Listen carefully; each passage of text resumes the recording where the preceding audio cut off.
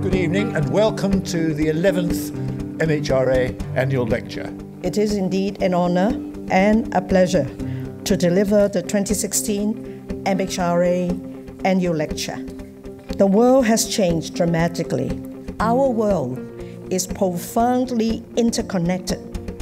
The explosive spread of Zika shattered the notion that a disease, long considered a medical curiosity, will stay that way.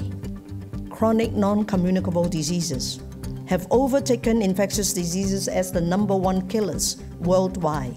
It was an amazing lecture. She covered such a broad spectrum of topics on a global basis. Absolutely inspiring. It was full of contemporary issues. What really stood out for me was the recognition from Dr. Chan for the work of MHRA and NIBS.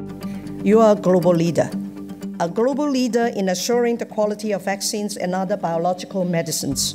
Work done by this MHRA quietly and effectively protects millions of people every day in multiple ways. The most important and powerful message across was the extent to which, as humans, we are extremely vulnerable, and unless we are prepared to work together, we will not tackle some of the big issues. It's really clear that regulators need to work together, but also about sort of working together with industry. The point that stood out to me is the whole point about prevention being better than cure.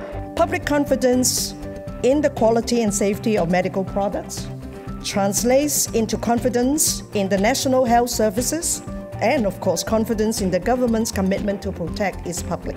Hopefully the MHRA can use its influence really effectively to actually encourage countries to work together more to tackle these kind of problems that we have with antibiotic resistance, etc. In an era of global health perils, we need to let our imaginations soar when looking for ways to get quality medical products to those in greatest need.